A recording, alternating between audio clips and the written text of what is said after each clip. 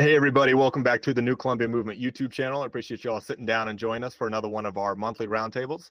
I know we don't exactly do it every month. Sorry about that, but we all kind of decided that July has been such a crazy month of events and things going on that we really just could not avoid doing a monthly roundtable this month. So hopefully we have enough to talk about. I said let's try to keep it at an hour, but who knows, we might go longer. So hopefully you all stick around, enjoy our conversation tonight.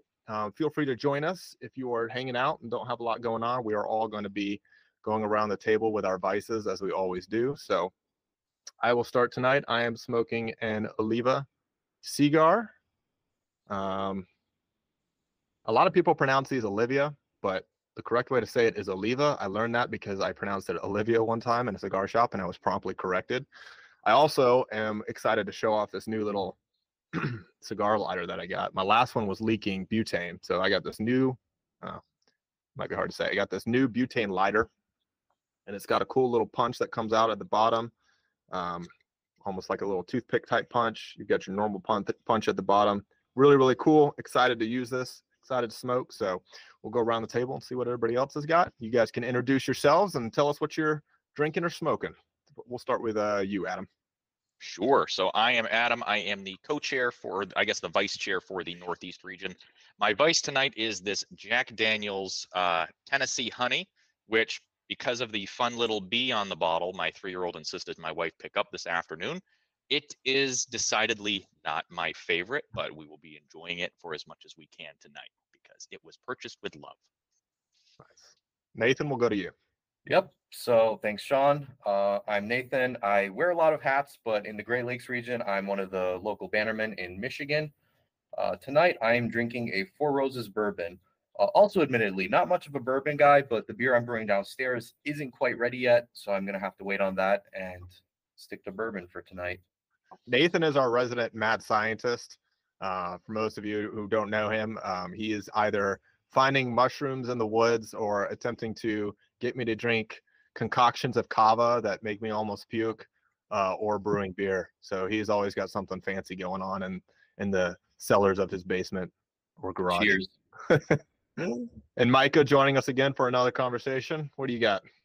Hey guys, smoking out of the corn cob here. Got like a deep bowl corn cob, and I got a can of Peterson Standard mixture. It's a nice English blend with Latakia and toasted Virginias. It's a nice, delicious smoke. And I also have my little, since we're showing off lighters, I got my little pipe lighter. It's got tools for smoking your pipe. Got like a blade to clean it out, and got a little tamper and stuff. It's kind of fun. Nice. For a drink, I just got Gatorade Zero. Fancy. Yeah, the other thing I wanted to show off, I forgot. I was showing it briefly earlier. I got this nice new, courtesy of my parents, for my birthday, a nice new little leather cigar holder here. Nice. And it's got some cedar wood in there. It holds 4 cigars, holds sliders, put your little humidor packets in there. It's really awesome. I geek out on this kind of stuff, so I wanted to share. But anyway, all right. So we're sitting down here at the end of July. Today is the 27th on the day of recording. So who knows what the last 4 days have in store for the month of July. I don't know how much more you could really pack into this month, given the amount of scenarios that have played out one way or the other. But it has been an extraordinary month. It's just almost impossible to keep up on. I often like jest and joke with what do you call them? The nothing ever happens bros. When they say that, oh, you know, because this didn't meet this certain niche criteria, nothing's actually happening. And it's like, dude, if you could explain the series of events that happened just in the month of July to somebody who lived out the entire decade of the 1990s, you would have them on the floor. So I think it's that whole situation of when you're a fish in water, you don't know you're swimming until you're taken out of the water type situation. I think we live in an era of happenings. And I was just briefly listening to the I can't remember the author's name, Strauss, and then there's the other guy, the Fourth Turning author. Yeah, I posted that on the media. Yeah. He was on I think it was the PBD podcast. But anyway, I had read his book a while ago, but it was just interesting to listen to that perspective again and kind of get a refresh based on the last several, not just this month, but the last several months of events. And kind of Yeah, seeing. pretty insightful. Yeah, it is. It's interesting, especially seeing where we're going, heading for this collision course of November and beyond. So definitely a time of happenings. So we're going to hopefully get into all that tonight. I got a whole list of things that I had to write down before we got started here, just so I didn't forget, because of how much is going on. So technically, I think this was in the end of June. But since we neglected on getting a June roundtable in, we can just tap on it here. But I wanted to talk briefly about the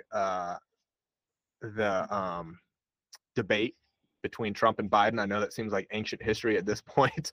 It's everything that's happened since then. But I just wanted to go around and kind of get you guys' perspectives on the debate between Trump and Biden, what your expectations were going into it, and what implications, if any, you think something like that has or had. Obviously, I think there are some implications given what's happened since then. But we'll start with whoever wants to dive into that.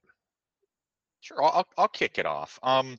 As far as the debate is concerned, I kind of concur with the opinions of a lot of people in sort of right-wing conservative media who were pretty sure that this debate, which was unprecedented for how early, number one, in the year it took place, and number two, before any candidates were actually nominated for president, was absolutely organized to see if Biden was still capable of doing the job. I personally predicted that he was going to go in and be a lot stronger than people sort of expected him to be. I thought a couple of his sort of main stage performances this year, as far as the State of the Union and some other things, he was actually surprisingly coherent and gave some strong speeches. And I kind of expected that from him with this first debate. And it was a complete train wreck, I'm sure, as pretty much everybody has saw. I mean, the first hour, especially, of that debate was awful. I mean, he was completely non-coherent. None of the things he said made any sense.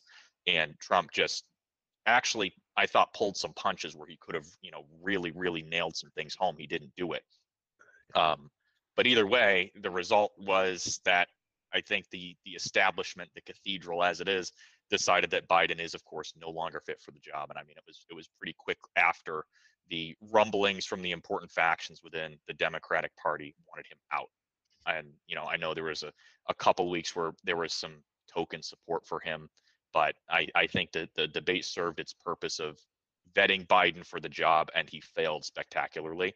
And that is how we have seen some of the other developments we'll talk about, have happened since the last few weeks. Yeah, that wasn't really an unpopular opinion either. I think going into the debate, there was a lot of talk about how Biden had a lot more time to prepare for it. Trump has been locked up in legal jargons, and everybody has this expectation of, Biden is this bumbling buffoon, and we shouldn't, you never underestimate your enemy type, situational Sun Tzu. But in this case, our estimations, I think, were right on. He definitely did not perform, and I think there's something to that with the nature of this being an earlier debate than it normally was, is definitely testing the waters of his electability, or maybe even with some nudging of the factions within the DNC, within the Democratic Party, of wanting to kind of put his failures on display in order to take the next step in getting the candidate in that they wanted. So, and we're talking about the right-wing perspective, just to bring a bit more spice into this conversation. My boss is a staunch Democrat who would never vote for Trump. And even he, after the debate, was just horrified by Biden's performance. I mean, he recognized at that point that there was no chance Biden was going to win. Biden should drop out. And that kind of sealed the deal for him. So we're starting to see a lot of discontent, not just with the right wing, with the current state of how the country is being run, but even the left wing is starting to acknowledge now that Biden's incompetent. And, all the rumbling kind of led up to his eventually resigning. But I think with it comes the possibility of more solidarity between the parties, and a lot of people who might not necessarily like Trump, but when the choice is between Trump and a bumbling buffoon who can't put together a coherent sentence, maybe they just don't vote. And non-action is a type of action for our part, at least. Yeah, I think it certainly incites a lack of enthusiasm from the base. And a lot of people say, well, they would, people would vote for a corpse over Trump. And that's true. There is that faction out there. But I think, you got to remember that, both the right and the left are not necessarily always represented by the extremes, although those tend to be the ones that steer history in one way or the other. But in the general sense of the voting populace, I think you have a large majority of Democrats who are just kind of shrugging their shoulders and say, this is the throwaway election for us. Biden can't get it together, and Trump is just too on fire this year. He's a martyr for the cause with all of his legal situations, and so they're just like, well, 2028, whatever, right? And the but honestly, development, I think the development you're starting to see with that is it's that people are starting to wake up to realize that the parties are the parties of the elite, right? And you have a lot of people who might not agree with the right wing, but there is that solidarity with that populism, that idea of we're disconnected from our leaders. And I think that provides a common talking point, a common ground for a lot of people that wasn't there before, especially coming out of the polarity of 2016 and 2020. Yeah, it's interesting because one of the things that they're talking about with that is that black men are not black women, but black men are, really trending towards the Republican Party. And I know they said that was going to happen in 2020 and it really didn't pan out, but that seems to be a stronger indication now where people really are waking up and, saying, what is this entire system as it is doing for me? Black men who are pretty involved in the red pill movement as it is, I think are coming over to some of the more traditionalist ideas through that lens. I'm not a big fan of red pill as it's sort of looked at generally, but it is a gateway into traditional ideology. And I think that's playing a role more so than it did in 2020, despite how much Trump with his platinum plan and a lot of the pandering that he did with pardoning rappers and things like that never came to fruition in the last election. I think you might actually see that happen this time. Well, Trump's got the ultimate street cred now, so Now he does. It's not hard not to garner the enthusiasm of the black vote. But yeah, no, there's something to that. I think black men in particular, obviously not black women, but I do still think it's probably a niche. And I think with the whole platinum plan that he initiated, it's not necessarily a demographic worth catering and steering to from but there is something happening there. And I think, it's worth realizing, like, the current state of, the economic crisis that the United States is in, how difficult it is for the average person. And especially when you look at, these charts of like the average income per ethnicity in the United States, right? African Americans are almost always at the bottom of that totem pole. So you got to consider, if people in your neighborhoods and communities are struggling, which most of them are, what's happening to these, really low income inner city folks. They're looking at things and they're saying, if they can realize that, like, the presidents come and go, but the fundamental establishment has been left liberal for a long time now, and that this has not resulted in any better situation for them, then I don't think they're going to be very inclined to vote. So we'll see how much of an impact it has this coming election, if any. I'll be curious to see. But it definitely does seem like there is this kind of, quote unquote, red pill movement within that the black male space. So, Micah, any thoughts on the debate? Yeah. I kind of come at it from a little bit of a different angle where, from my perspective, I feel like it's pretty blatantly obvious that Joe Biden wasn't running the country at all. And anybody with 2 cents knows that. We talked about him at the State of the Union address. It's like, yeah, once in a blue moon, they drag him out and he has a few coherent sentences to say. Yeah. But the guy was basically, obviously stricken with dementia from back in 2020. It's only gotten worse since then. So from that perspective, like, the first thing that I ask myself is, who's his handlers? And I also don't believe that Joe Biden was like legitimately elected. So I'm thinking what coterie of people is in power in our government behind the throne, and what kind of strategy do they have going forward? Do they even intend to legitimately win an election? One, and two, given like the way the geopolitical landscape has radically and drastically changed since 2020, particularly with the war in Israel and with all the saber rattling about going to war with Iran, and with the far left kind of rising up in protest against Biden. Do the hawks out there, especially like the Zionist hawks, do they want someone that's a little bit more hawkish in office?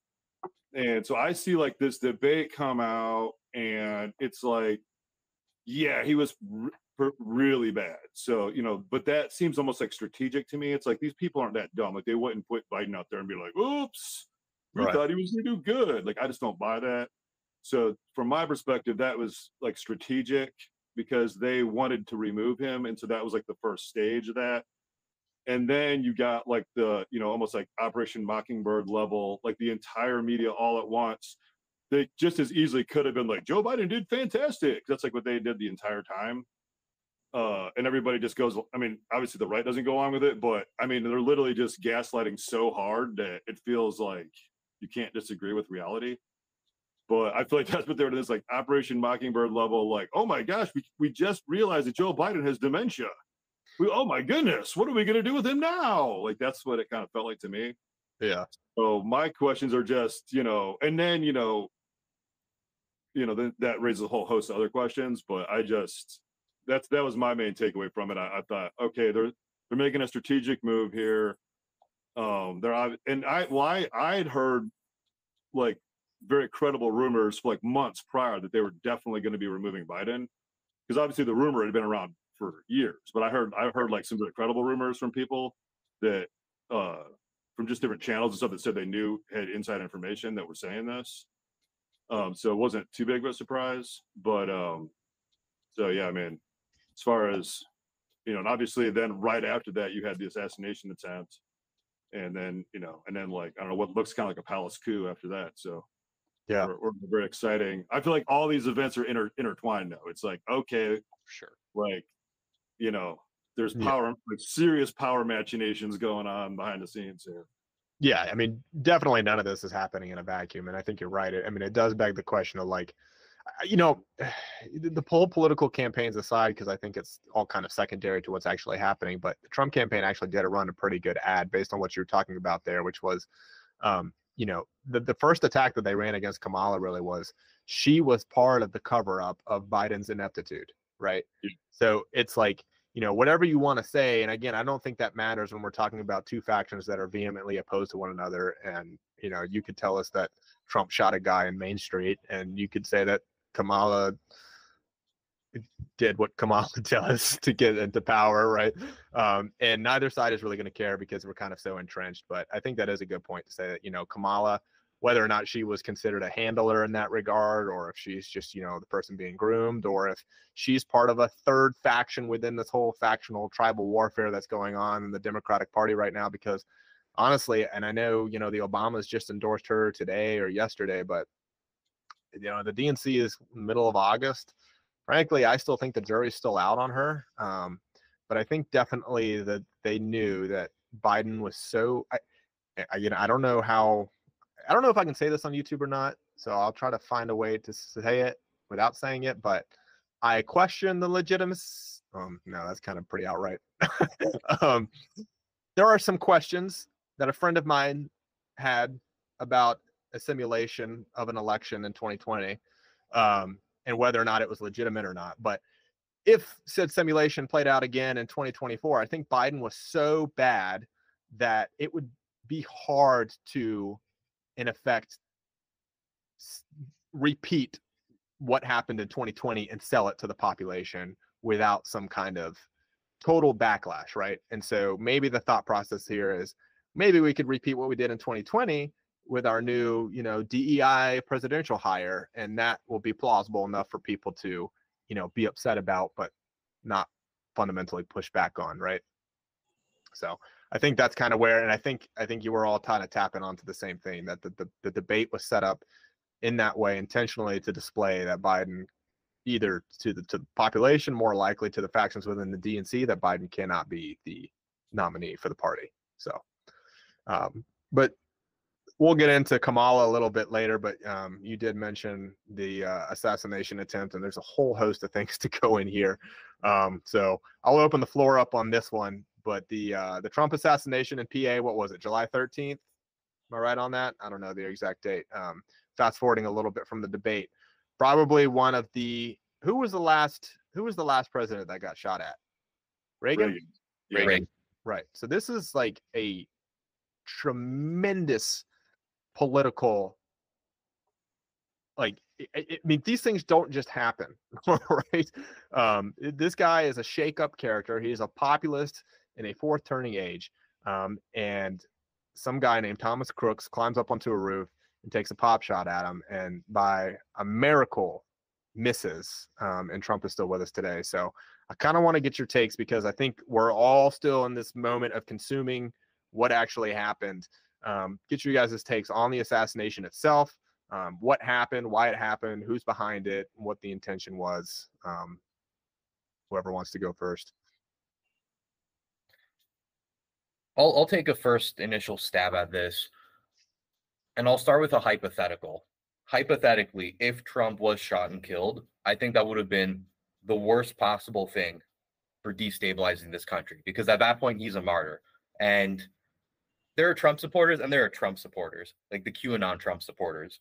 You know, I have some family members who are really into this rabbit hole of conspiracy theories and interconnections, and everything is going to drop soon. And these people think that Trump is the second coming, right? And if he all of a sudden dies, civil war very well could have broken out. It begs an interesting question, though, because assuming that this was, and we can get into this because this is what I believe, and I don't think I'm going to get banned from YouTube yet for saying it. Assuming this was more than just the machinations of a 20-year-old, you know, guy who spends his life on the internet, it makes you wonder that the powers that be, what was their intention? Was it really a complete ineptitude, competency crisis of, well, we couldn't, get him off the ballot any other way, so this is our last resort, Jeffrey Epstein type thing? Or was the intention to cause instability? Because personally, and I'll let you guys feed into this, but I don't believe that the intention was to cause instability, and I really don't believe that when we talk about this, this puppet pulling cabal behind everything, is really as put together as we think we are. As we think they are, I should say. I think the competency crisis that we witness on a daily basis extends far and wide and up to the highest realms of power. And I think that these people probably wanted Trump off the ticket one way or another, and this was their last resort because, defamation didn't work, lawfare didn't work, and ultimately even assassination attempt didn't work. And so I don't know. I think that I think there was obviously something more behind this than just a 20-year-old Thomas Crooks and a rifle. I certainly think his motivations were legit, but I have a hard time believing that he was in it on his own. I think a lot of it can be contributed to a crisis of competency in the realm of the Secret Service and in the realm of the police, but I have a hard time buying that there was that much incompetency. And just for perspective, when I was in the military, we were assigned the operation of providing additional support for Vice President Pence when he came out to Japan at one point to speak on an aircraft carrier out there to the troops at the naval base that we were at. So we were part of the forward Secret Service force, whatever you call those guys, to go and kind of do the site surveillance, right? We were providing Overwatch, designated marksmen, and ultimately a QRF force. We were walking through what the plan was if something happened, right? These are things that they do before they reach these sites. And you're telling me that, a rooftop 130 yards away from the presidential speaking podium was not covered down on is just too much for me to believe, especially when you consider that, again, harkening back to my Marine Corps days, when we start basic rifleman qualification, our beginning line is the 200-yard line, and we only work back from there. So anybody who has any competency with a rifle can likely hit a target, especially the human-sized target, and Trump's no small guy. He's like 6'2", and who knows how much, can hit that target. There were no drones in the air providing any overwatch. There's several reports of identifying this sketchy individual way ahead of time. So I've talked for a while, and I'll let you guys get into it, but it smells fishy. Yeah, So, I mean, go ahead. Honestly, I don't know if you guys saw the I don't know what you would call the debriefing, investigative questioning of the Secret Service, head of Secret Service with Congress. Did y'all watch that at all? I mean, I found it to be like shocking. Like, it was like basically she wouldn't answer any questions, and they were hard on her. They were like asking her questions, and I mean, like one of the questions they asked her was, you know, like how many rounds of brass were recovered from the rooftop? Because, you know, we know how many shots, or we have, you know, audio recording how many shots. So does that correspond with the brass in the rooftop? Well, you know, they wouldn't say. She's like, you know, that she just kept squirming, skirting all the questions. So I mean, to me, like, it just seemed like blatantly obvious. It's not only is it a cover up, but like it's just in your face a cover. Well, that's not too surprising to me, because either way, they're not going to want to give out that information, right? Either they're grossly incompetent and they don't want to show it, or they were involved, or any of a whole variety of different ways that this could have happened. And likewise, they're not going to want to be able to just lay their cards on the table and have that be transparent to everyone. So to me, that's not surprising that she went fully. If the story that they're they're being questioned by the United States Senate and Congress. So like that, you know what I'm saying, that these people are subpoenaed and under oath to tell the truth and being questioned by the people that have the authority to do it. So if you're just going to sit there and not answer it, that tells me that those people really aren't an authority. The people being questioned are the ones in authority, or they have a higher authority that they have to answer to, which I think is the case. And also, like, questions like, you know, if the story that they're saying is, yeah, there was this guy Crooks, he took, you know, 4 shots and there was 4 pieces of brass in the roof, then, you know, they'd be happy to say so. But if, you know what I'm saying, so just as one example, but they were, like you said, they like, what the narrative being given makes no sense. It's like all this weird stuff, like Crooks with his bicycle, like with his open sight taking a shot, rooftop not covered, like FBI age, like then there's all kinds of like talked about like all these FBI agents that are around, people that saw him before he was flying a drone in the area, like not long before, you know, just like to me, I don't know what I personally don't have a narrative that makes sense of it, so I can't say. I'm like, I mean, I just know it's being covered up, like what it seems obvious to me. So, well, I have to believe here that sort of like what Ivan Drago says in Rocky IV after he beat Apollo Creed, if he dies, he dies, right? That's kind of, I don't know if they're covering up oh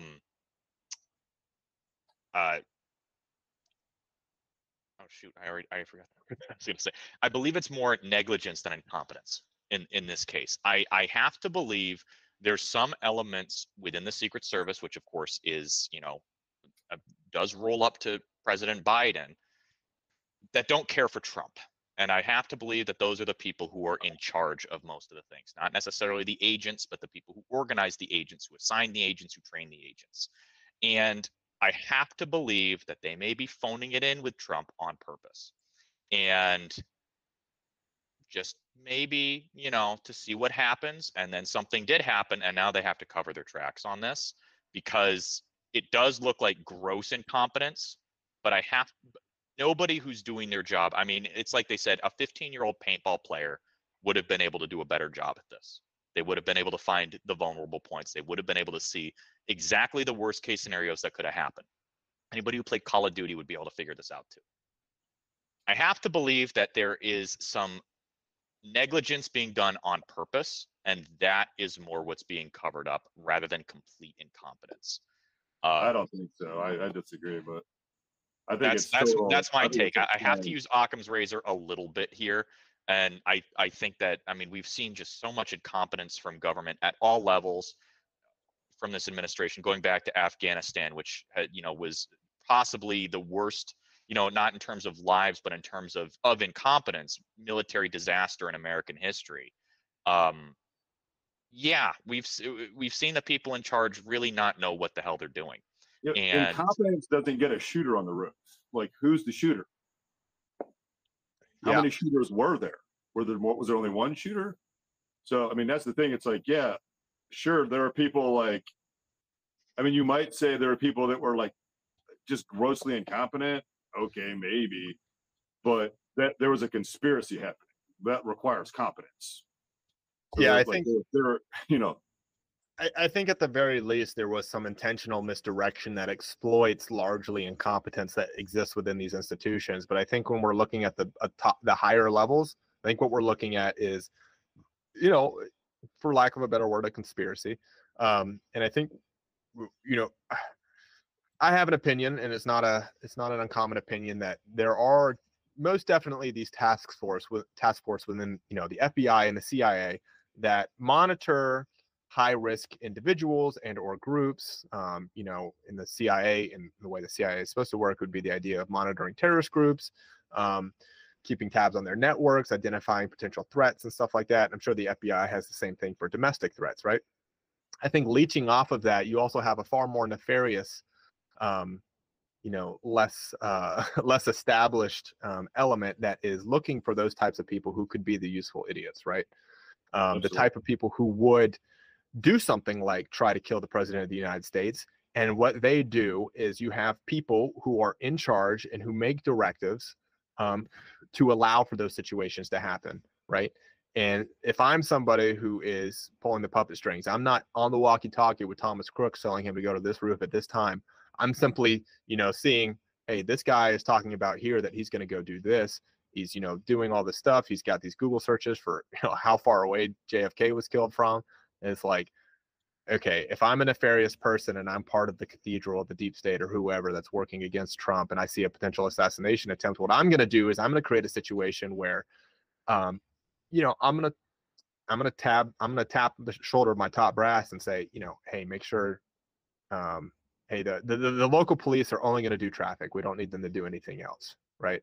And then, you know, and I know this from the military, a lot of people in the lower rungs, they get orders and they kind of follow it. And there might be some like, this doesn't seem right. You know, why are we doing this or that? But at the end of the day, it's like, you know, you kind of have this trust in the authorities that they have everything locked down, right? The guy providing basic security might not know what the exact plan of the police attaché is, or vice versa. The police might not know exactly who in the crowd is working Secret Service, who, you know, because they have that element too.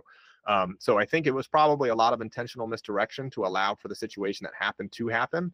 And, you know, by the grace of God, it didn't go as badly as it could have. But there needs to be a lot of investigation into this. And I'm afraid we're not going to get it. It's going to be it's going to be like another closed door 9/11 commission type report where they're going to exonerate themselves. You know, their fall person was supposed to be maybe Thomas Crooks, and of course he's gone now, and the director of the CIA, who is also resigned now after they called for her resignation. But we really don't get an answer. And to go back to what you were saying, Micah, about the authority question, I think it's so key, because when I was listening to clips of that grilling of her, there was something that they grilled into her. One of the guys whose name I can't remember, and I wish I could, but that was so indicative of the larger problem that we have when we generally deal with bureaucracy and managerialism, which is that there is no authority figure to point to and say who messed up, because they were asking her, you know, who signed off on the final security, you know, on the final security plan, like who signed off on it? Yeah. Well, and her response was, well, we have a series of people at different levels. She's like, okay, right. But ultimately, who was the person in the chain of command who reviewed the entire plan and said, okay, this is good to go, let's do it?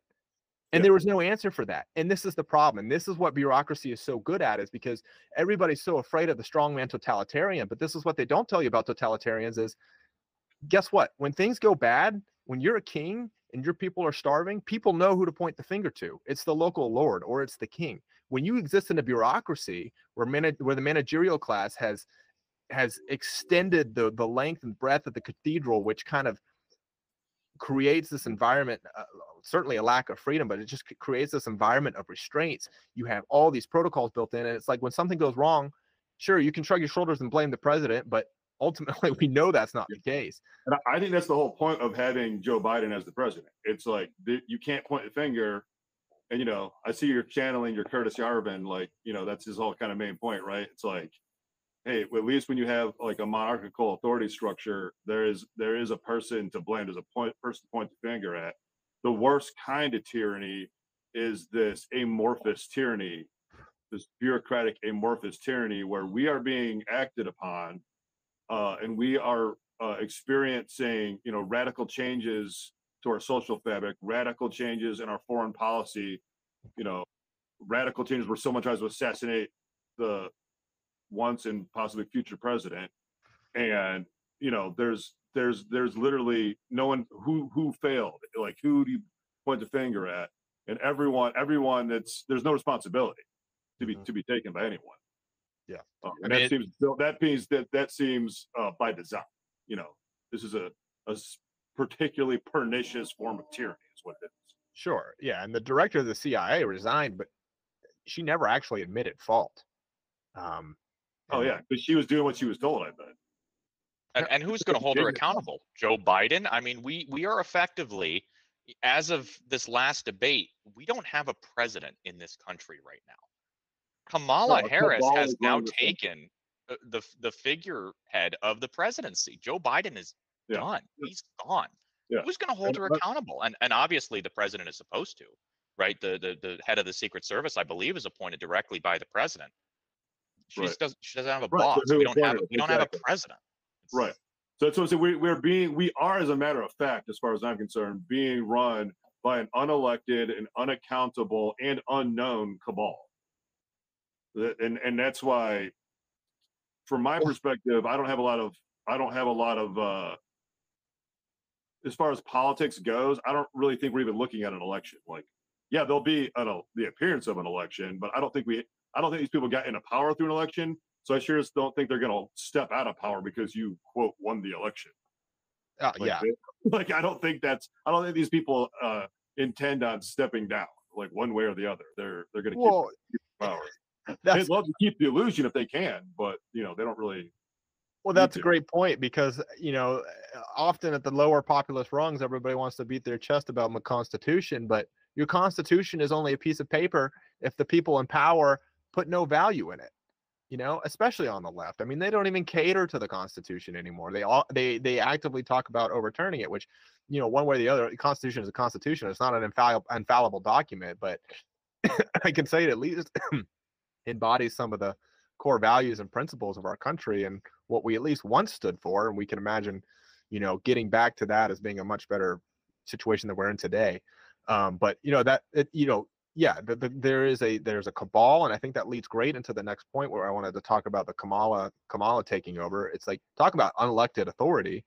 We're effectively about to have a DNC, and there was really no, from the left. If I was a Democrat, and if I was a true, genuine, I don't know, maybe Bernie bro type Democrat, I would be, I would be completely offended by the fact that Kamala Harris has just kind of been crowned queen, and the nominee for the Democratic Party, because what has she actually done? I mean, she was the vice president, and there was some sketchy situations with Biden disappearing for a couple of days, a random phone call, an endorsement, a Twitter post, a document saying he was withdrawing without the presidential seal, and a sketchy signature from him. And then suddenly now Kamala's in charge. She gets all the endorsements from the big people, the Clintons, the Obamas, whoever. Yeah.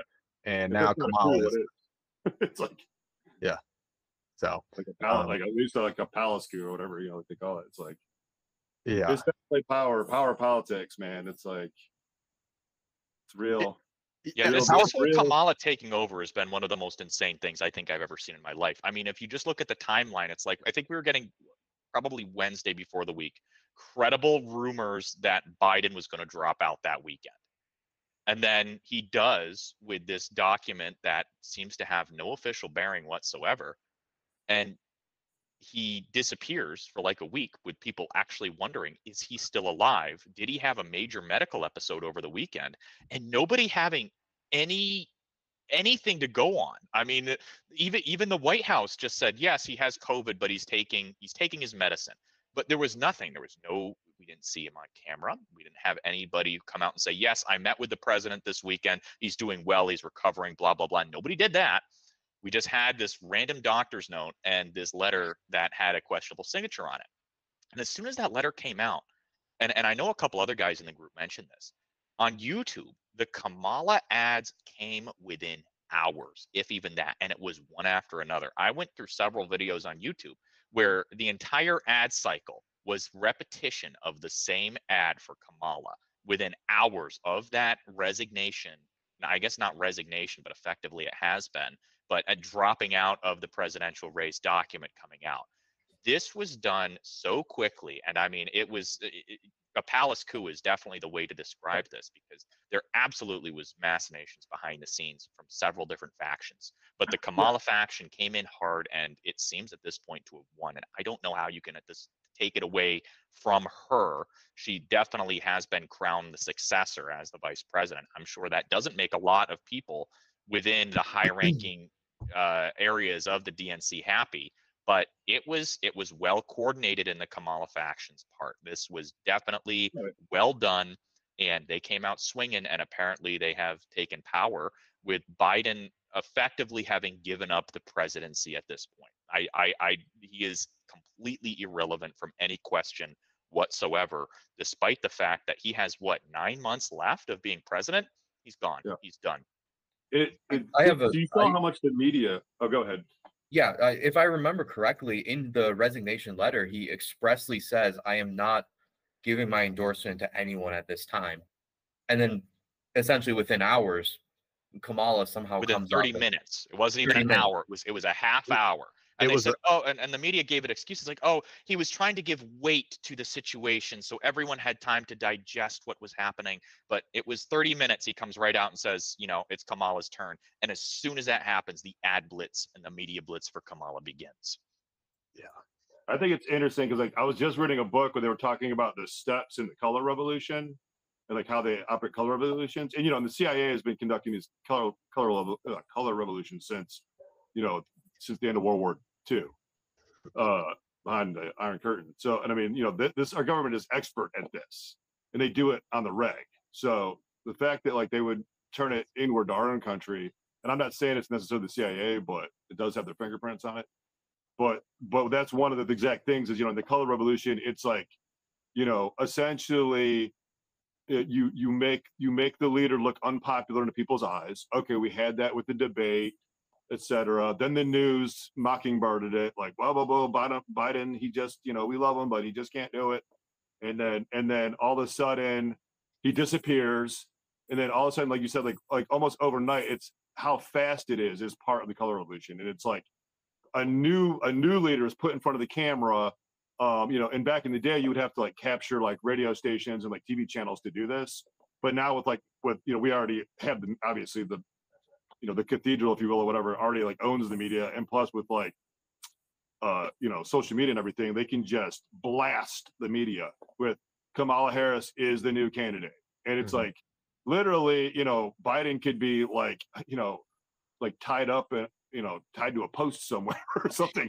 I mean, they probably didn't need to do that. They probably did stop giving him his dementia meds or something. Yeah. But and then literally, it's kind of like a gaslighting, but mass gaslighting with mass media, and we're a consensus. Placing the chip in the back of the head. Yeah, take out the Biden chip and put in the Kamala chip. Yeah, the NPC. Yeah, exactly. Okay, we have our new leader. But and then I just think too how human being as human beings on an epistemological level, we're most people at least are extremely social. What the truth is what we look around to see. What is the truth? What did they say is the truth? And so if everyone's saying it, we just accept it. They go, oh, okay. Same thing with the polls. Kamala Harris is leading in the polls. I mean, yeah, you ain't fooling me, but it fooled a lot of people though, because all they got to do is they said it. The authorities said it, and they say it. They all say it, and they all say it together, and they say it over and over and over again until whether it's true or not. At least if they actually are able to, effectively control the outcome of the election, then it's not a surprise. So that's kind of that's what I feared, at any rate. And what I see with this whole situation is, to Adam's point, with the ads coming out within hours of the decision releasing, that's not too surprising to me because I know they make backup ads. I'm sure the GOP has plenty of backup ads for a whole list, 5 or 6 people down, of potential candidates if Trump were to have a heart attack and croak tomorrow.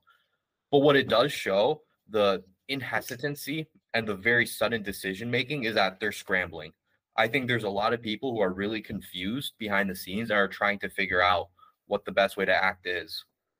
And I think it's going too far to ascribe some ulterior motive or purpose to them, because I don't think they know what's happening either. I think everyone was really thrown for a loop by, especially the assassination attempt.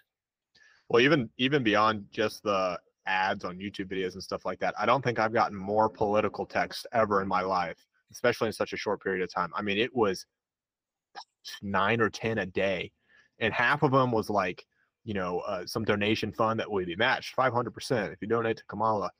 Yes. And the other half was what I found really interesting was all these polls. It's like, Kamala's the new, candidate. Do you support her? Take this poll. And it's like, it really seems like they're kind of reaching in the dark. Like, okay, somebody took the reins here. Let's see if this is going to work for us or not. Right. Let's see, how crazy do we have to get? Is Kamala going to be our candidate? And that's why I said, I think the jury's still out on her. I think they want to manufacture support for her. I think maybe there probably is support for her, certainly more than Biden. But I'm not sure that she was the first pick either in place of Joe Biden. So again, this is why I think there's a lot of intrigue and a lot of factionalism happening behind the doors. And yeah, I'm not convinced, like you said, that she's even going to be the pick. Like, we'll see. Yeah. So, but on that note, I want to take a brief pause for our sponsors. So Harris for America, as you guys know, Kamala Harris is running for president, and I'm just kidding. No, but yeah, we'll see what happens. She's in there for now, but the DNC has not happened yet.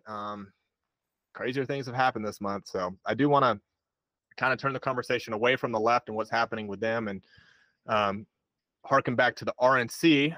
Any of you guys actually sit down and watch the RNC, or are we all just operating from the clips that we saw? I just saw the clips, man. It was god awful. It was From bad. what I understand, it was almost schizophrenic. I mean, you had some of these, conservative Inc. type people show up and give speeches, but then, from what I understand, there were some pretty good folks who were there and gave a pretty good, solid populist or traditionalist message. And I don't know. The GOP just doesn't seem to know what it wants to be, and that's a problem. Definitely an identity crisis in the Republican Party, in so much as what's left of the Republican Party. I think we all still see the Republican Party for what it is, as this neocon kind of faction of the right versus the left.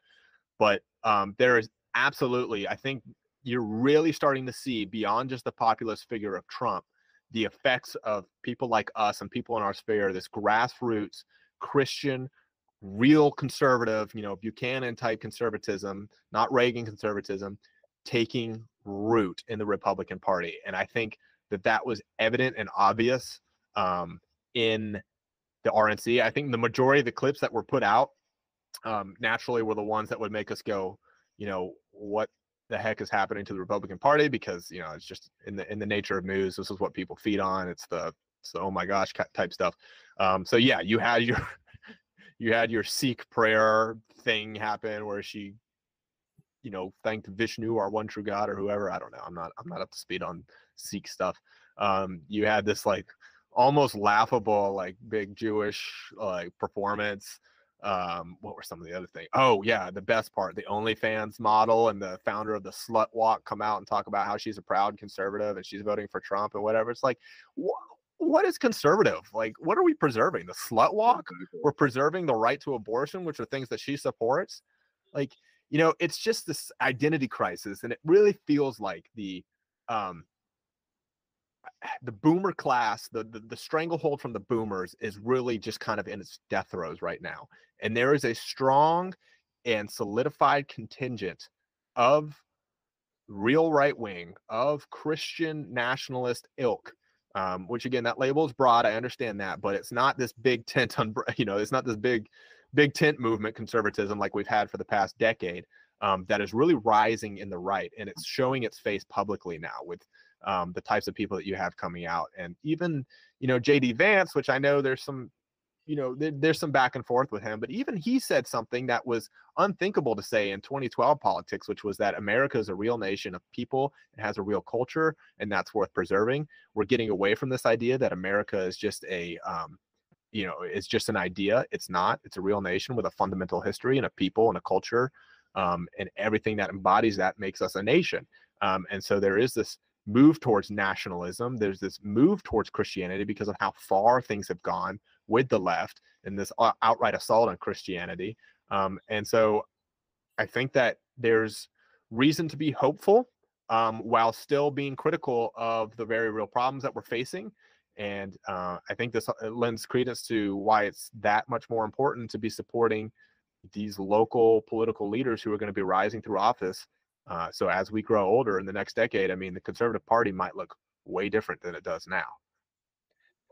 I want to take a little bit of time and try to draw a psychological portrait of who I think these people are that are interested in the Republican Party, right? So the Sikh prayer leader, the OnlyFans whore, and Elon Musk.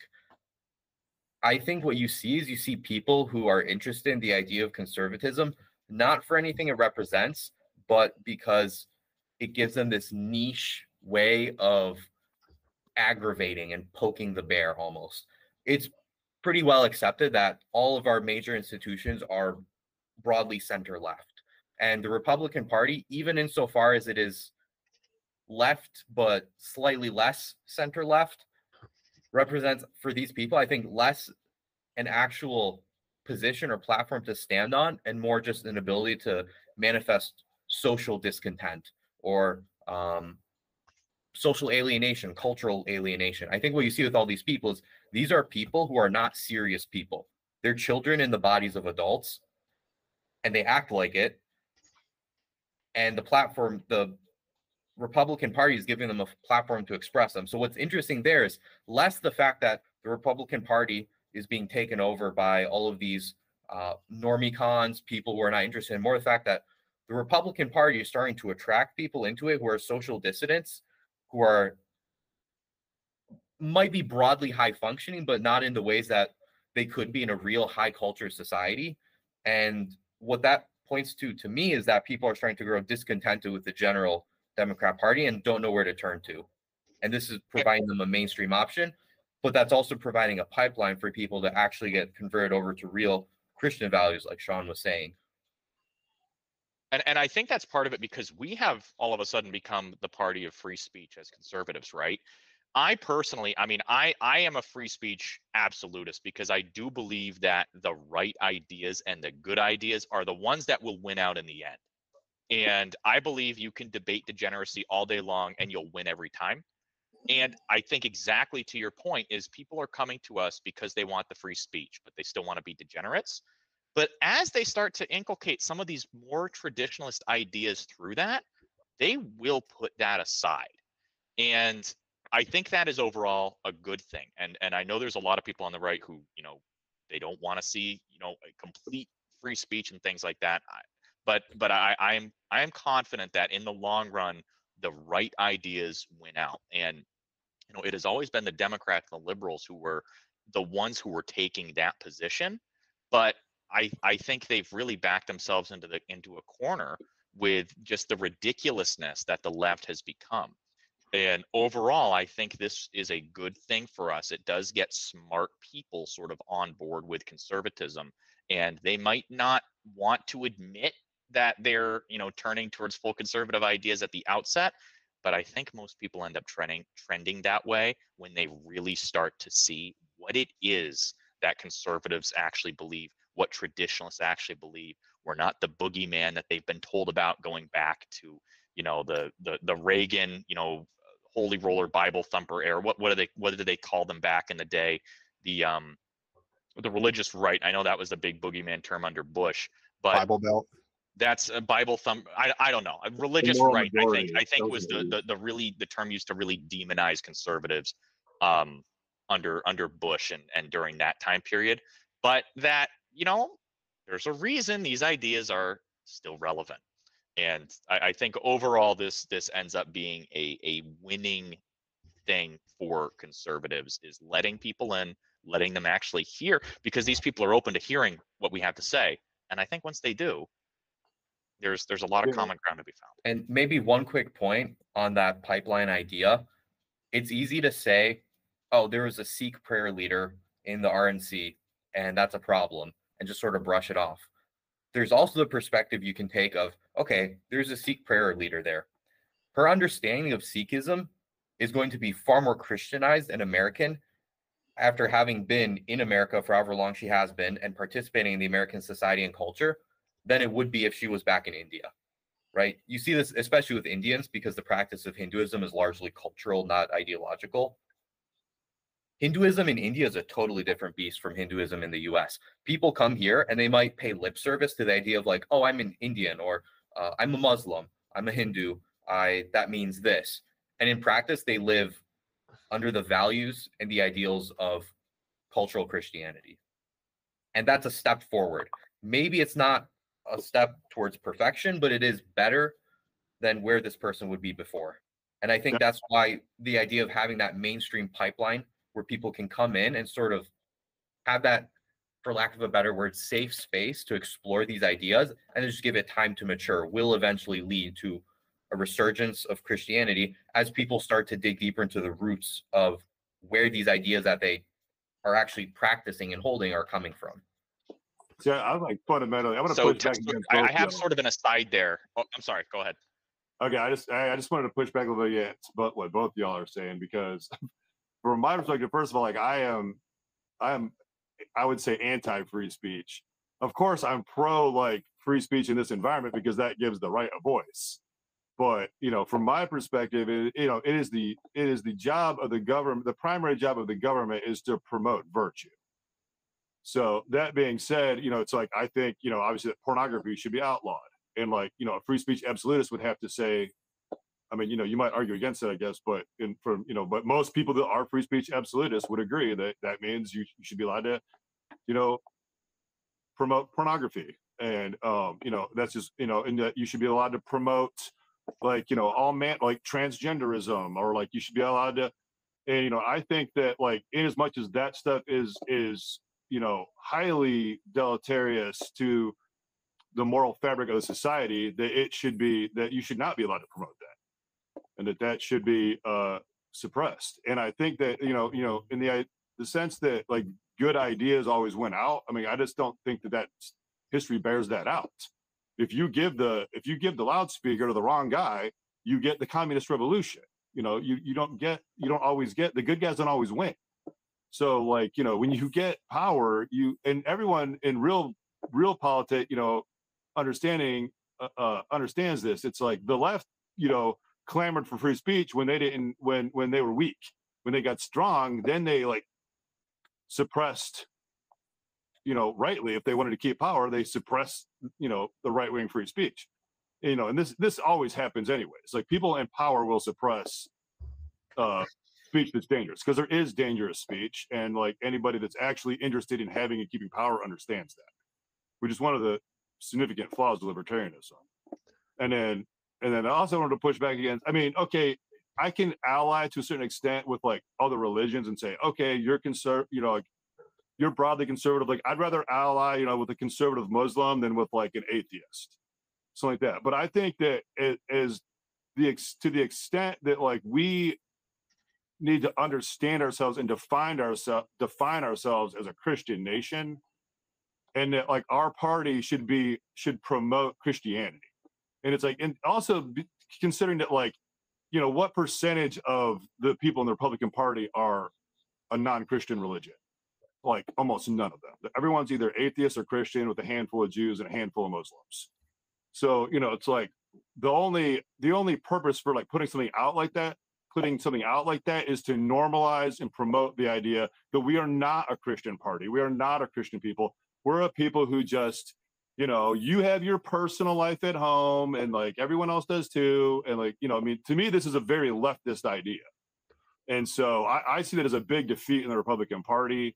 And like, I don't think that we don't need to be like pandering to weird foreign religions with strange gods. And I mean, that's my opinion on it. I mean, but so I guess I'm a little more hard right than in that regard. But like, I agree with you in principle, but I think that the reason I don't apply that principle is because that ship sailed 250 years ago.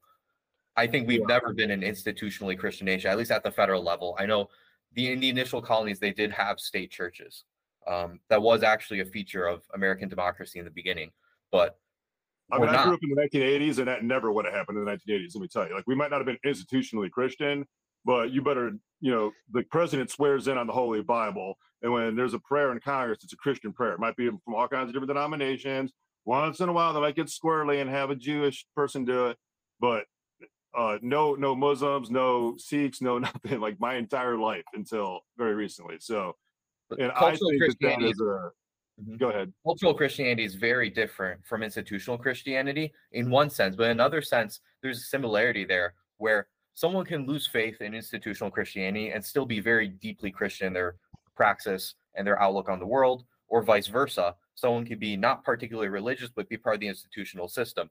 The enemy or the dichotomy we should be drawing is not between those, I think, but what Heidegger would say is the atheist, or sorry, the nihilist versus the suprasensory realm, right? So Heidegger is trying to draw a distinction as he sees it in the West. And he's drawing this from Nietzsche between there's people who believe in higher values and there's people who believe in raw power.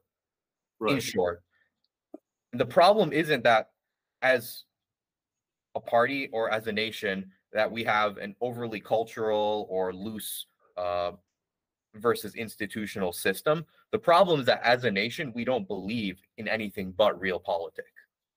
And you can take realpolitik and you can apply it to a culture of Christianity in much the same way that parts of fascist Europe did during the World War II period, but not for that reason be truly Christian.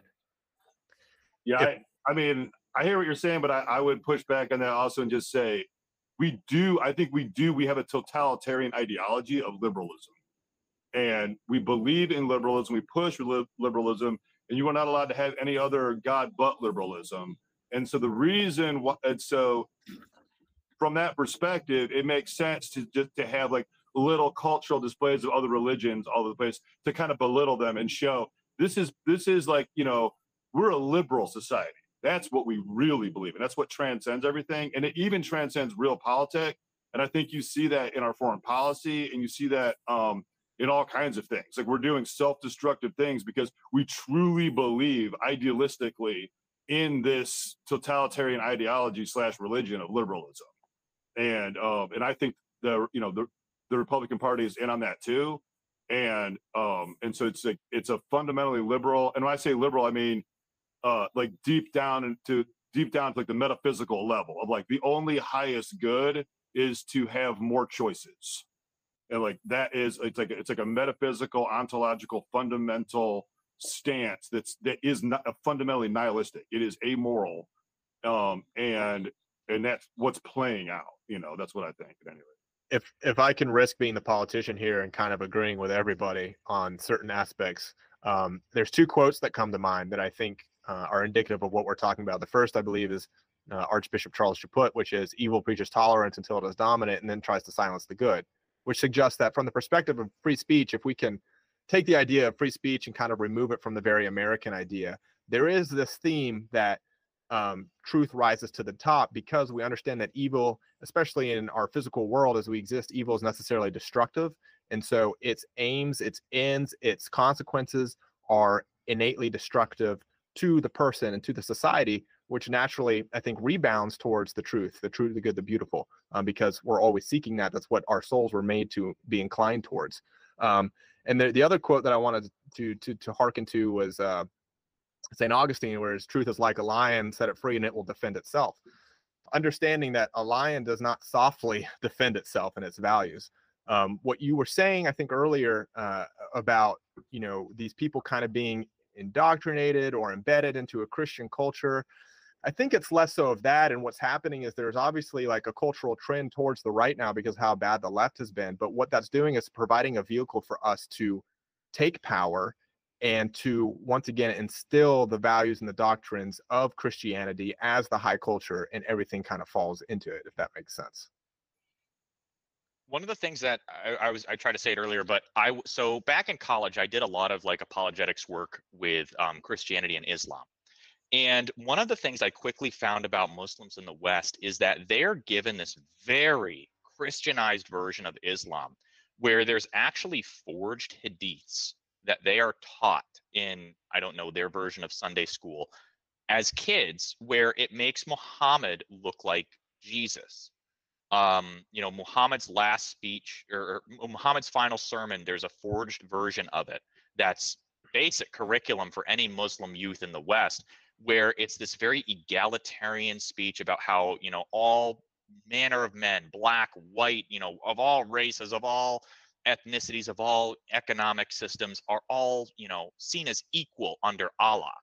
And this is it's totally made up. It doesn't exist. This was something that was actually forged in like the 1990s, where Muhammad's real last sermon was instructions on how to properly beat your wife if she's hanging out with people who you don't like. So what happens when you start to peel that layer back, what apologists have done in the West to young Muslims, and show them who Muhammad really was, they come to Christ really, really quickly. And I think it's one of those instances where you put good in front of evil, you put truth in front of falsehood, and that truth does win out when it's these really sort of existential, really important questions where, in this case, your salvation is on the line. But it's to me, that was an instance that showed me that we actually have, something in common with a lot of these folks, in that they're seeking Christ too. They just don't know where to look.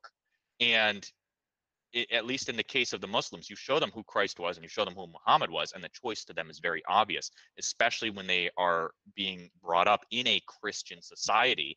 Everything around them is based on Christian morals, Christian and cultural Christianity. All you have to do is put the pieces together, and things really start to fall into place. When you take away that indoctrination, those lies that they have been taught, and replace them with the truth, it's obvious to them what path they should take. And apologists who work closely with Muslims, especially young Muslims, have been very successful in doing this. I agree with the idea, the truth, obviously has the truth has the ability to win out over lies when there's like a fair hearing of them. But I fear that what happens in under the name of free speech is that there is not a fair. What happens is people take power, and then they control the media, and then they control things, and it might be free speech, but it's people with with bad incentives end up promoting. You see, there's free speech, but the internet's full of pornography. Correct. Right. And I mean, that's the reality we're living in right now. We don't have free speech, right? True speech is censored. There is no free speech, is what I'm saying. Lies are throttled to the top by all outlets, the regular media, the alternative media, even on YouTube. The algorithm will always throw lies and pornography in your face, and censor things that are trying to actually help people on a physical level, on a spiritual level. Those are all pushed down. And there's never a free market. It's this problem with libertarianism. There's never really a free market. That's not how reality is. So that's an abstraction. But then the other thing I wanted to say too is that in your example, that to me that just reaffirms what I was saying, where it's not so much cultural Christianity. It's a metaphysical, almost I would argue totalitarian version of liberalism that we're talking about here, where the highest good is egalitarianism. So, and Christianity does not teach egalitarianism either. So you have this liberalized version of Christianity also. And so that's what you have a totalitarian. By totalitarian, I'm trying to really mean anything nefarious. I just mean it is all encompassing and informs all of our morals and basically our whole meta narrative as a people. And so but that's a huge part of it is this kind of absolutist egalitarianism. And and it's like Christianity, for instance, Christianity is a patriarchal religion, and that part of it has almost completely been removed in the West because we don't like it. And it's very clearly taught in the church, it's very clearly taught in the Bible, but we've just kind of sanitized that out of it, just as an example of where it's happening to us as well. So yeah, I agree. Muslims come over here and they don't usually, one generation later, they're either nothing, they're either nuns, or some of them may have converted to Christianity, or they're completely watered down Muslims, or they're just consumers. And so that is the real danger to all of us. So I think that's more indicative of a structure of a secular society than it is a Christian society. And exactly. I think that has the same effect on Christianity as it does on Islam and any other religion. And it's Right, because that's what I'm saying. secularism is a religion in and of itself. And this Yep. is fundamentally the problem with libertarianism, like you were talking about, is libertarianism kind of views almost the secular world as this neutral ground from which everything can operate and be purely transactional. But when we understand the fundamentals of speech, what we're looking at is there is ultimately two things. There is the good, the true, and the beautiful, and there's the bad, the false, and the ugly. And words and speech is just tools to take us in one direction or the other. There is not this middle ground, which is why I think, and this is why I kind of I am sympathetic towards something along the lines of Italian elite theory, where I believe that we have to be willing to take the initiative from this kind of not cultural complacency, but this cultural drive towards the right now, and really use that dogmatic minority of the Christian right to drive authority, once again rooted in the Christian faith and in the church, because then that's what fundamentally creates the Christian high culture, and that's what creates the new baseline. Right now, our baseline is secularism, it's materialism, it's consumerism, and this creates a kind of grayness for everything. And ultimately, what that moves towards, like we were talking about, is tolerance. Tolerance, is such a funny word, because these people who are supposedly the most tolerant are this is like a PragerU point, but like, oh yeah, let's test their tolerance, but it's true, it's been overplayed, but it's well understood at this point that, like, the tolerance is a word that they hide behind to really fundamentally describe a lack of tolerance. And Christianity is tolerant in so much as we recognize free will. We recognize that you have to come to the truth on your own, and that right, we should be allowed to speak freely on those truths and bring people to. You can't force it to them. We're not Islam. We're not going to go behead people for not accepting Allah. But we also have to understand that, like you said, the government, Micah, the government has a responsibility to impose virtue at a certain level, right? You're talking about the patriarchy. Promote, not impose, right? Promote virtue. And somebody who insists on choosing a life without virtue, that is then on them. But we have a responsibility as authority figures, whether it be as fathers, as community leaders, or as presidents of the United States, to push that virtue. And that's the understanding. You were talking about the patriarchy, but the patriarchy is really just rooted in something more, which is the Catholic principle of subsidiarity, which is you have these multiple levels of authority. And we know this, we recognize this. There has to be some kind of imposition of values, just like we see in the family. The father, we can look at the outcomes of these kids who lack a strong father figure, particularly a strong Christian father figure, and where that takes them in life, right? There's these statistics out there that shows, who comes to Christ first in the family, what the likelihood of those, within the family following. And the father has the strength. The father is the leader. And the church is the leader in our spiritual lives. The government is the leader in our national life. And we have to recognize that there is a proper order to this subsidiarity structure that, from the very top to the very bottom, should be proposing values of virtue. And if we're not doing that, then we're not succeeding. But at the same time, we have to be willing to let people have that free will, just as God wished for us to have free will, to make those mistakes and come to the truth through our own will and our own volition. And I think that's ultimately what we're fighting for. And with this cultural movement on the right, there is always going to be a minority, a dogmatic minority, which I would, hope that we all have true fundamental values that certainly people, I would say, like the Elon Musks and the OnlyFans conservative ethos are not going to have, who are fundamentally going to be dragged along for the ride, right? And that's, I think, the white pill in it all is going back to the RNC and seeing this tug of war in the RNC, is that yes, there is an identity crisis within the right, but the fundamental values, the things that matter, the things that we're talking about, is on the rise, and that's what's going to be dominating the culture. And just like, we've been subject to the domination of the liberal order for as long as we have been. And I think it's important to think about, this isn't going to be fixed overnight, right? I mean, the issues that we're debating against have been around since really around the 1870s, with the rise of the New Age movement, then gave way to the sexual revolution, to where we are now. So we have like 150 years worth of being led astray in not just this country, but the West as a whole. That's not going to be fixed in one election cycle. It's baby steps. And I think we are seeing a turn, especially amongst youth, back towards that. You know, I think a lot of the neocon stuff is really the, you know, the boomers in charge of the party, these George W. Bush Republicans. But I don't think you see that as much with the young conservatives coming up into the movement. So there is this still identity crisis happening, but I think a lot of that is also a generational crisis, right? My parents and my grandparents' generation, very much of that George W. Bush sort of looking at the world in this egalitarian view.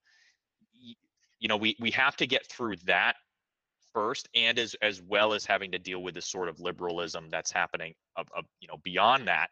And I think we have a lot of natural allies in that who wouldn't necessarily come to us, you know, as really conservative Christians, but you can't fight all of those fights at one time. And, you know, I know none of us want to say, oh, you know, the Muslims and the conservative Muslims are so different from us. You know, people like that are so different. We have nothing in common. We can't talk to them. You know, we can't find common ground. At this point, if we really want to play the long game, I just don't think that that is the appropriate pathway. You know, I fully believe that what we are saying will win out in the end. It has to win out in the end. You know, Christ wins. God does win. We're all a part of that. But the battle is a long one, and we're fighting Satan. So this we have to go with, you know, sort of the cards that are being dealt with us when it comes to this, and remember that politics is temporary. It's materialistic. It's something of the world. We're fighting a spiritual battle, and that needs to be the focus of what we're doing, and push back on the things that Satan has pushed on us. Yeah, and I would just say though that I think I agree with you. I mean, I'm not a particularly like political person, really. Like, I'm not into like politicking.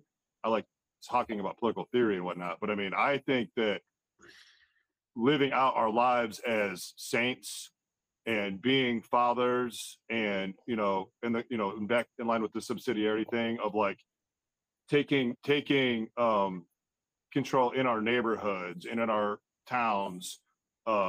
You know, I'm not saying ignore the higher politics too, but I think that's where the real work is. The real work is like living out the call to holiness, and like actually, like when enough Christians are doing that, like we're doing the Lord, we're given authority on earth by Christ. And I think that when enough of us are living the way we're supposed to be living and answering the call, and that are ready to pick up our cross and carry it, that things change. So I don't think we should be putting our hope in change in an election at all, really.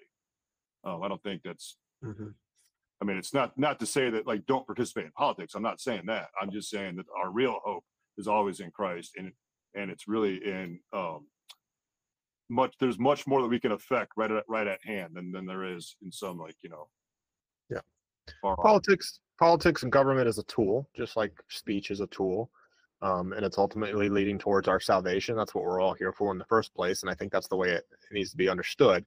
And it's not to say that, you know, the happenings and the structures and the things that exist in this life are inert and unnecessary, because they certainly are. We exist and we interact in the physical world, and the things that we build are built towards that ultimate aim.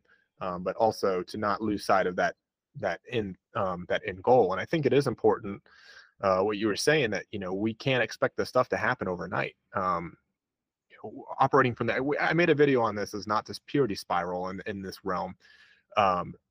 Certainly none of us expect ourselves, or hopefully not each other, to become saints overnight. And I think that we need to apply that perspective to what's happening in the world and what's happening in our nation and in politics and stuff like that. I see this a lot, where it's like, if the perfect solution doesn't present itself instantly, right? Like if J.D. Vance is not the perfect savior, if he's not our Caesar, then it's just like, it's just all for naught. And it's, you know, and again, this is going back to that tug of war in the RNC. It's like, we are so much farther along now than we were 10 years ago. But that being said, it doesn't mean that we should be sacrificing our values. And this is what's important about being that dogmatic, steadfast minority, is because we have objective values that we can measure things against.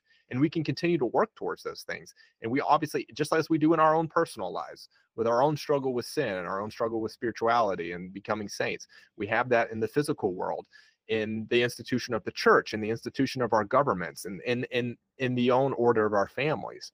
And we're ultimately working towards that higher aim.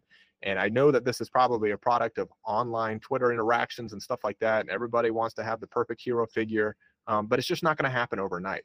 But the consistent application of those fundamental values by which we can measure, what right looks like against where we're at now, provides a structure and an avenue for us to move forward. And so I think that we can be at least satisfied in the sense that I think everybody would agree here that fundamentally, from our observations, it could change, but from our observations where things stand now, things are trending in the right direction. Perhaps, we're moving against largely the liberal world order. We're not there yet. We're certainly could be far from it. We might not even see it in our lifetimes. But it is nonetheless our duty and our obligation to act like we were all talking about because of the authority that has been bestowed upon us. And just like God says, I can take you hot or cold, but lukewarm, I'll spit you out. The people who are lukewarm to all the things that are happening, the people who are toss their hands up, it's not perfect enough, so I'm just not going to get involved. Oh, I'm not going to vote because he's not, he doesn't satisfy X, Y, and Z or whatever. I mean, I get having having a crisis of faith in the voting system, but I hope you know what I mean by not participating in general. I think is you relinquishing the authority that you otherwise should have to do your duty. And that's what I really want to impose on the people, is to understand that, and to continue to push, certainly more so in your local communities and where you have more power and authority, but also on the national level, as we move towards what is right. So anything else on the RNC? I kind of want to start to bring things to a close here shortly. I did want to briefly talk about the Olympics because we just had the opening ceremonies, and I guess this can play into what we were talking about with the death throes of liberal order. But there was a very in-your-face opening ceremony, to say the least, which I was making the remark. I said, "Is it about to all end where it started in the late 1700s with the French Revolution?" I mean, if there wasn't a better postcard image of the fundamental end of a liberal world order, I don't know what would be better than the Paris opening ceremony. It was as anti-Christian as it could be. Did any of you guys watch it, or is it just you guys probably saw the clips? I have not had the time yet, but it sounds like some other opening ceremonies from other sporting events that have happened in Europe within the last couple of years, which were blatantly satanic for anyone who had even like a basic biblical literacy. So I don't know what happened at the Paris one, but I do know at least a couple years ago there was a couple soccer events in England that had like worshiping of a golden calf as the centerpiece of what was being done. I looked a little bit into that, but yeah, I mean, it's these things are being commissioned by people who openly hate God. They know what they're doing. They know exactly what the symbolism means. It's not accidental. And I think all you got to do is kind of follow the money to figure out who is behind it and where these ideas are coming from. Yeah, I think the rise of Masonry and the French Revolution was such a marker for the turn from Christendom to liberalism. And I think we're seeing, I mean, this is it. Like, this is its death throes. And it was almost poetic to see it happen in Paris as it did. I don't know, maybe that's just me reading into symbolism like I like to do, but kind of feels like that to me. So yeah, man. They seem to be like at the center of the cultural turn toward Satanism. Yeah, for lack of a better word. I mean, the whole Anglosphere too, obviously, but the French and the Canadians and stuff. It's like, man, I don't know what's going on. But I guess we're just as bad. We got those, satanic idols are setting up in the different spots around the country. I saw that one where some guy in Texas took one out like a couple weeks ago. Oh yeah. There was like some kind of satanic / feminist statue. Yeah. Well, here's the white pill in all of this. I think with all of the stuff we see happening with the Paris opening ceremony with the Olympics, it's easy to get discouraged and say that, oh, like this has become this very open, not hidden, non-secret thing where like people are actively mocking God, actively mocking the Christian faith, right? The elites who are in charge of this seem to have this power and institutional hold over the culture. But I think what that misses out on is that the only things that other people are going to see is that the result is just hideous. These people are mocking themselves more than they mock God. And as much as they try to say that we stand for whatever values and principles they put out there, and we stand against the Christian God and against the Christian narrative, it's just ugly, right? And for your typical normal person, they're going to see that and say, I'm not inspired by that. What is there for me to look forward to? And if this is what standing for all these values looks like and manifests as, well, there must be something to what they're claiming to stand against, and maybe I should check that out. And I think that gives a good starting point for a lot of people and a lot of conversations to be had that can start people on that journey of questioning the narratives of the current cultural zeitgeist and moving towards Christ ultimately. Yeah, 100%. And we were just talking about this in our little intermission where you were coming back, was that, you know, this is what opens the door, or more so, I say, people like Tucker Carlson are opening the door to have these conversations, because, you know, maybe the average person isn't getting it, right? Especially if the average person is more worried about paying their bills, feeding their family, and this kind of stuff. But somebody like in a position of power, or somebody in what would be considered, you know, the proletariat and the elite, like Tucker Carlson, who can kind of see these things and say, you know, this is not right, starts to open the door for those conversations, and suddenly Christians are finding a voice again. And he might not be, certainly not our savior figure, right? But he is part of that. That's having that conversation. And really, it's just about letting the left, letting this, you know, bad, false, and ugly put itself on full display.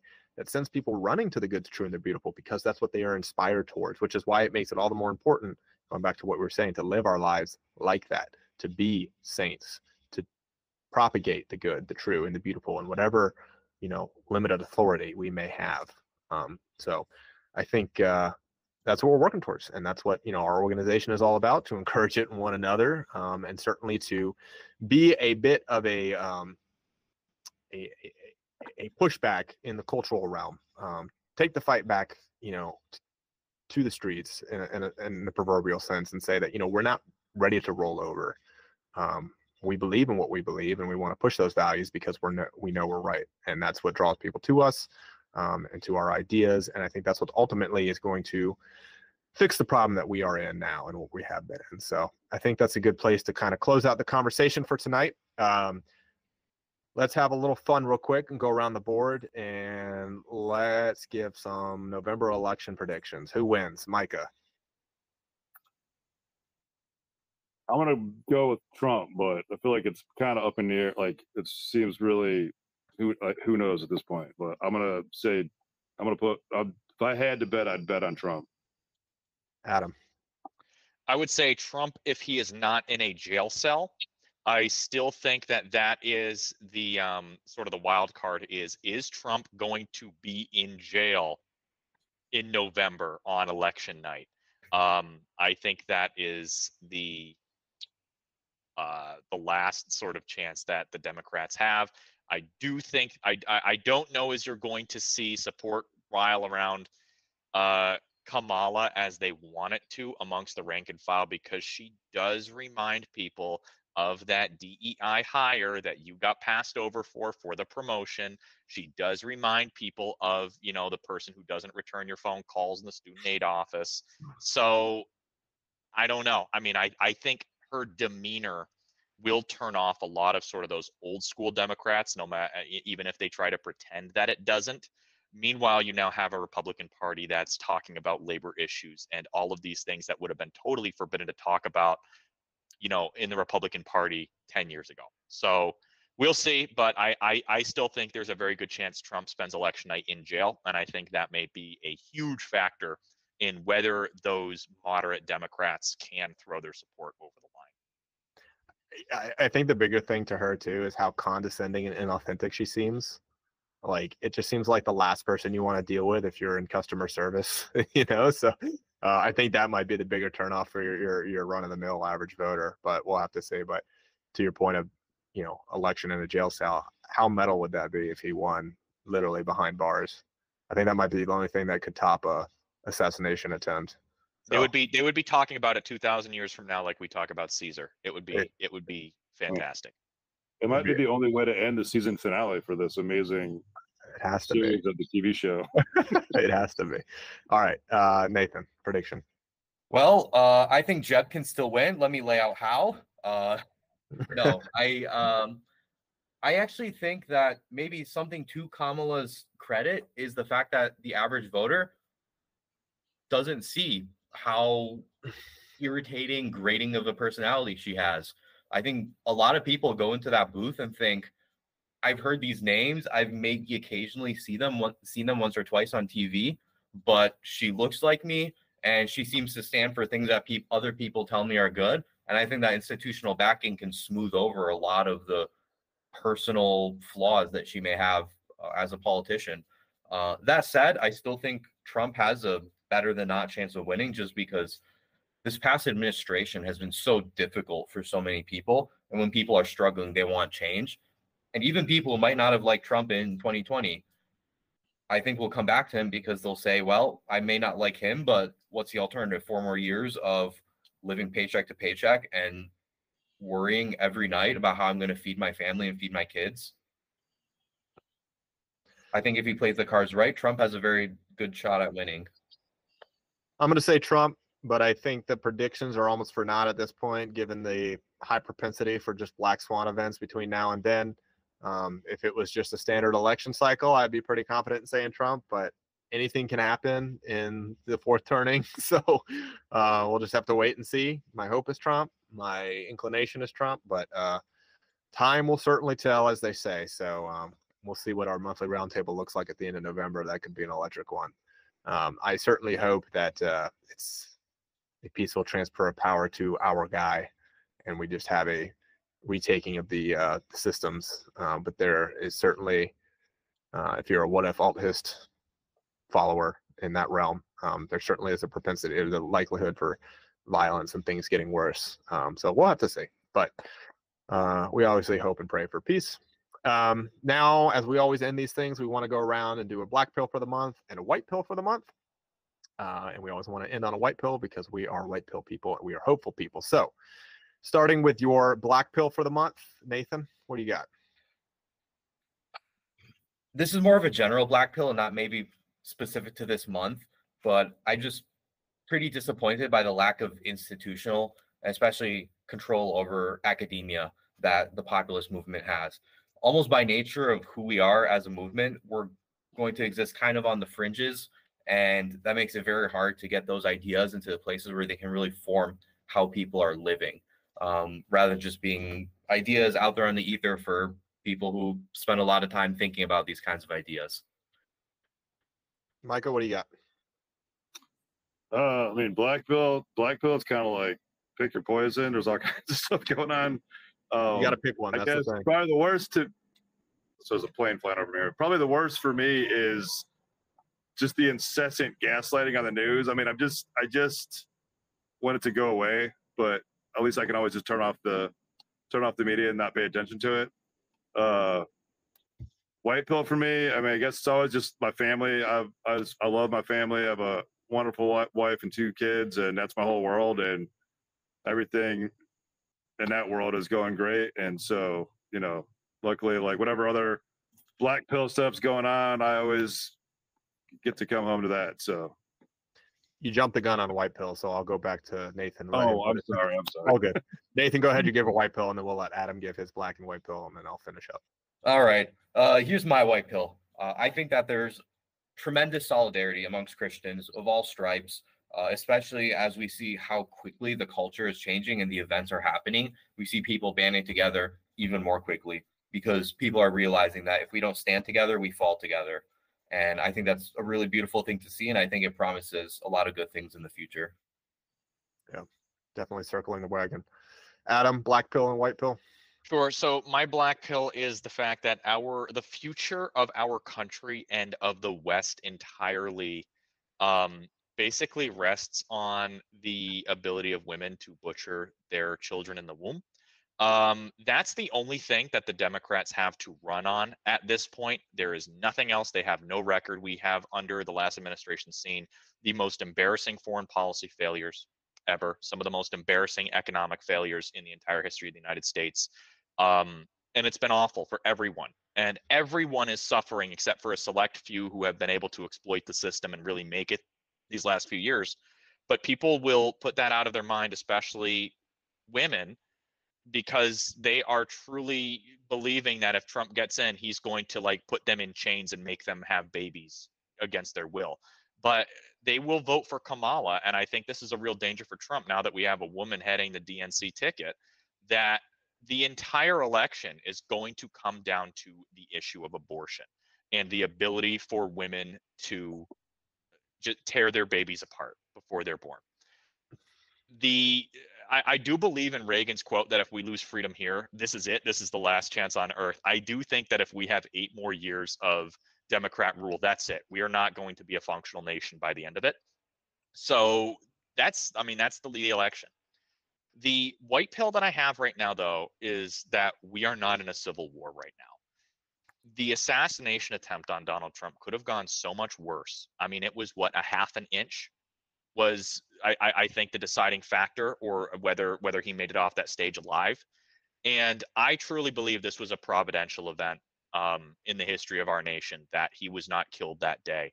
And I think that if he was killed, we would be in a far different place right now, with things moving much faster and in a much darker pace. I mean, I live very close to Gettysburg. I visit the National Cemetery many times throughout the year and see the mass graves of soldiers who we don't know their names. We don't know who they are. You know, all we knew is the color of the uniform that they wore that day, and the hundreds of bodies that are in these mass graves. And if all you have to do is go to a site like that and look at how bad things can get. And in today's, where things stand today, they can get even worse than that. So I think that's a very sobering thing. But I do believe that this was a providential event in that Donald Trump made it off that stage alive that day. And I think that's a white pill, because if that can happen, then we can win. And God is in control. God does win in the end, and we are on God's side. People underestimate how quickly things can change. Even the people just before our first Civil War, our only Civil War, the people just before the Civil War, most of them couldn't have predicted that that's what was coming. Things are good until they aren't. And it goes back to that old saying of pray for peace, train for war. And I think that's something that we always need to be prepared for and cognizant of, in order to hopefully avoid those things. But sometimes those are the tools that change society. So pray for peace, train for war. My black pill for the month is that I started trying to watch this new series that came out on Peacock called Those Who Are About to Die. It's this series about Rome, kind of centered around the gladiatorial games and stuff. And the ads for it looked kind of cool. I got fooled. It was not good. And it made me think about how much damage Hollywood and just the general media apparatus does by omission, just as much as they do by direct intervention. Obviously, we see all this, LGBTQ nonsense that's pushed into our films and our movies and our shows, everything else, general sexuality. But I think they do just as much in omission. I was hopeful, because I'm actually in the process of trying to write a book about that time period, that I was going to see a very cool series that highlighted, and it just doesn't. It just projects the same nastiness of our current society onto the days of old.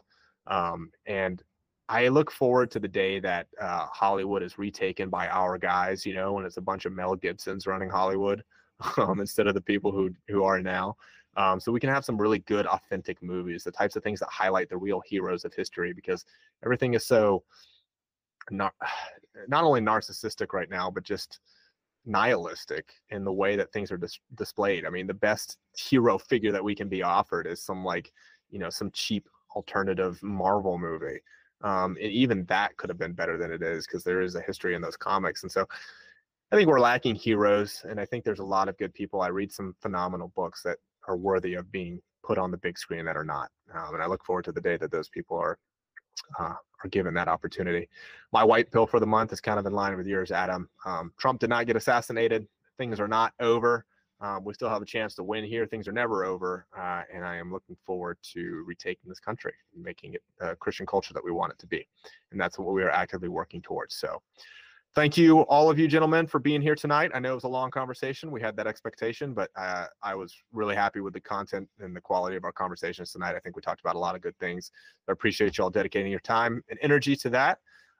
Thank you, everybody who's watching and supporting our organization. I want to direct you guys to our website if you have not been there already, or recently we did redo our website, so it's looking a lot better now. And notably, we do have a link on our website where you can sign up for our monthly newsletter.